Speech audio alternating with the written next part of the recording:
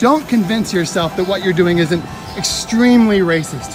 How dare you? This is grotesque. A bunch of white people standing out in front of a Planned Parenthood, shaming people. There's nothing Christian about what you're doing. Nothing Christian at all about what you're doing. That man is State Representative Brian Sims. He styles himself as just another advocate for women and Planned Parenthood, but he claims protesting that is both racist and sexist. Let's examine that claim. I'm Anders Hagstrom, and these are the facts. Planned Parenthood of Southeastern Pennsylvania.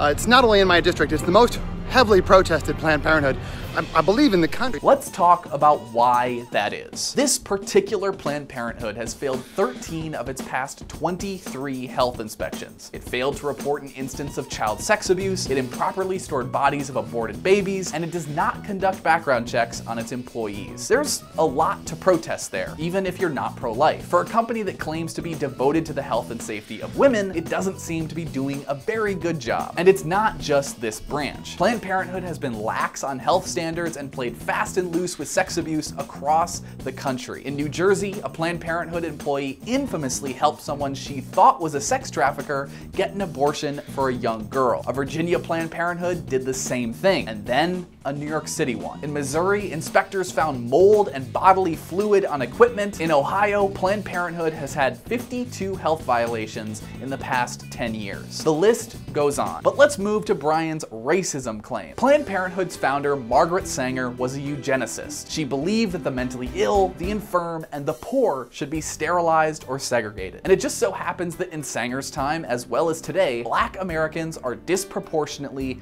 poor. This led to Sanger's Negro Project, which targeted Black communities for abortion and birth control, not because they were Black per se, but because they were poor. And that holds true in Planned Parenthood's demographics today. 12% of Americans are Black, but 30% of Planned Parenthood's abortions are in Black families, and nearly 40% of Black pregnancies end in abortion. Brian Sims is wrong. Protesting Planned Parenthood does not make you a racist, and yelling obscenities at women praying on the sidewalk does not make you a feminist. And now let's go to some of your comments about Bill Barr, the Attorney General, possibly being held in contempt of Congress.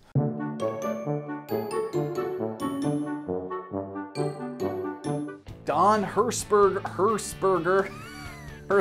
author of the Russia investigation report, Robert Mueller, says Barr did not misrepresent the report. This is true. Democrats claim that Bill Barr lied to Congress about the report, but then Barr testified in Congress, sworn testimony, that he had spoken with Robert Mueller and specifically asked him whether he thought that Barr's own letter had misrepresented the Mueller report, and reportedly, Robert Mueller said no. It was perfectly accurate, but he was annoyed with how the media had misconstrued the letter. He was not annoyed with how the letter portrayed reality. Janice Hassan says no, Barr did not lie. Also thought the rudeness of the congressional leaders were way out of line with their rudeness. They should have approached him with civility. See, there is no incentive to approach people in Congress with civility, because they all know they're on camera and they all know they want to have that clip of them yelling at this person, yelling at the witness. This is why, in my personal opinion, we should take cameras just totally out of Congress. The Supreme Court has it right.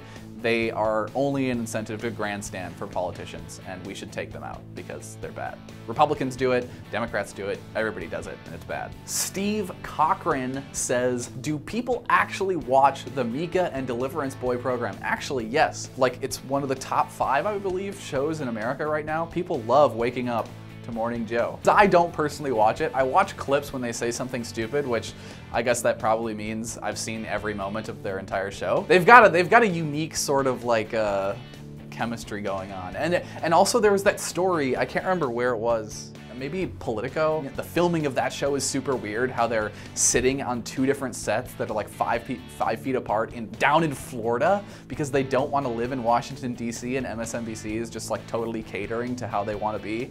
So I don't know, it's really funny, but you should look up that story, it's hilarious. Thanks for watching, and be sure to like and share this video if you liked it and you want to share it. And also be sure to like us here at the DCNF Presents the Facts and our friends over at American Voices and the Daily Caller. And if you're watching on Facebook, you can like my page in the description. Thanks for watching.